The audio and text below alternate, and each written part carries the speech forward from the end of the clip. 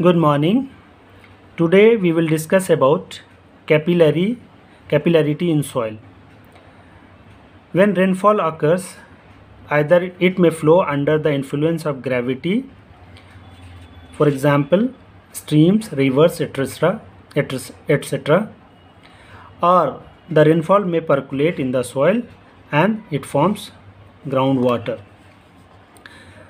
The groundwater is of two types. Number one, phreatic or gravitational water, and second is capillary water.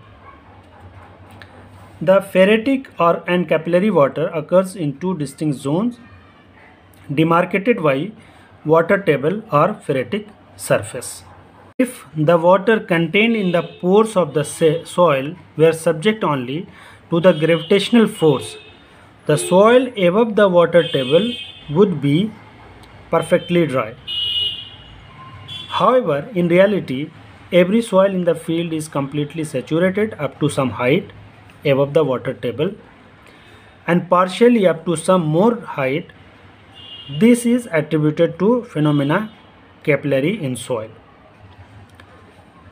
Capillary water is held above the water table by surface tension. Surface tension is one of the property of the fluid.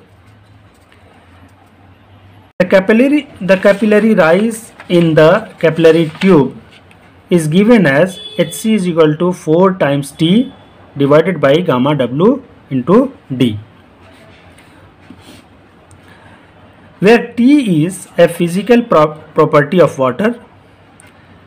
Its value is approximately 73 dyne per centimeter or 73 Newton per meter, and we all know gamma W is 9.81 kilonewton per meter cube. Here in this formula, Sc is capillary rise, T is surface tension in Newton per meter, and gamma W is unit weight of water, and D is the diameter of capillary tube.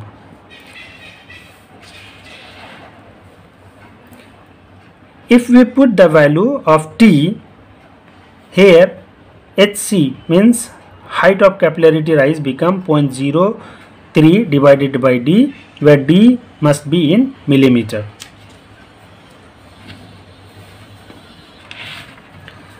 The height of the column of water is greater when the diameter of the tube is smaller. Here, since D is inversely proportional, so height will be more when D is less. If we consider capillary rise of water in soil, it was first proposed by Terzaghi and Peck in 1967, and it is given as Hc is equal to C by ED10, where Sc in centimeter. C is an empirical constant and it varies from 0.1 to 0.5 square centimeter.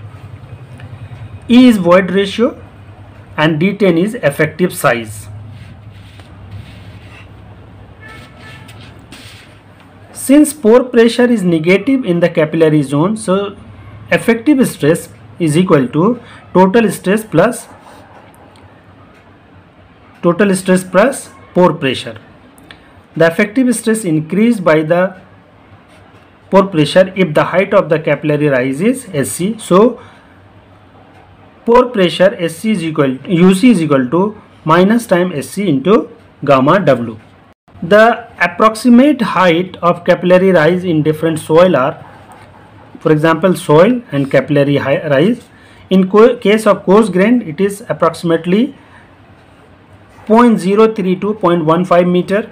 In case of medium sand, 0.12 to 1.10 meter. In case of fine sand, 0.3 to 3.5 meter. In case of silt, it is 1.5 to 12 meter. In case of clay, it is more than 10 meter. From this table, we can see that as the fineness increases, the capillary height is also increases. Thank you. Thanks for watching.